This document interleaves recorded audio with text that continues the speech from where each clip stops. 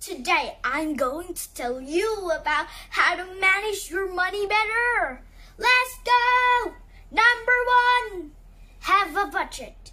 If you don't have a budget, you will spend all of your money. Let's say that you have 100 baht, right? And you don't have a budget, so you spend all of your money, 100 baht gone away. But if you have a budget, you will keep in your mind, 50 baht, I will spend only 50 baht in your mind. And you spend 50 baht, right? You keep another 50 baht. Or you can divide it in 3 parts. Number 1 is needs.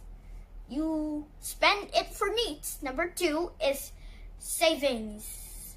You save money.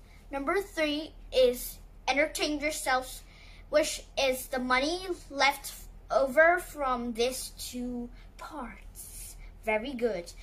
If you have 100 baht, right, and you spend for your needs 60 baht, and you keep it, you save it, 30 baht, and you left 10 baht.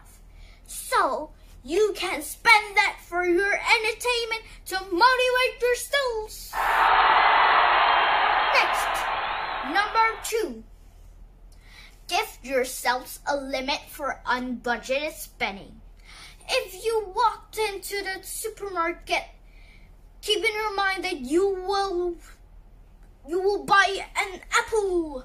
1 apple costs 10 baht, but you came out and you buy the apple already, and you came out and you saw a beautiful clothes, everything that you like. So you wanted to buy it, but you don't buy it because you know that this is the limit, that you want to buy only an apple. So you have money left for going to spending, dividing 3 parts that I told you, right? But if you spend it, your money will decrease, and you don't have money left when you go buy clothes, everything, shopping, right? You will. This is the buying that shopping that is an unexpected. So limit yourselves. Number 3, track your spending. If you don't track your spending, it will go away. Your money will gone with the wind, gone away. Track your spending, please. Okay. Next, number 4, save up for big purchases. Like if you want an iPhone and you know it's very expensive. So if you work, you got 1,000 baht, you can save it for 600. Save it first. If you don't save it, you don't have money to buy it.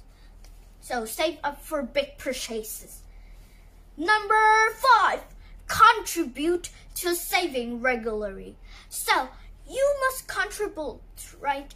You must know in your mind that today I must deposit my money to the bank.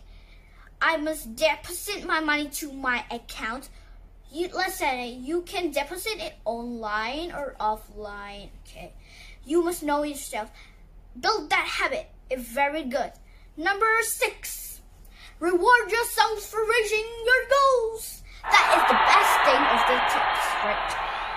This is the thing that motivates yourselves. Build up yourself to let you have happiness when you're managing your money. So thank you for listening. See you next time. Bye bye.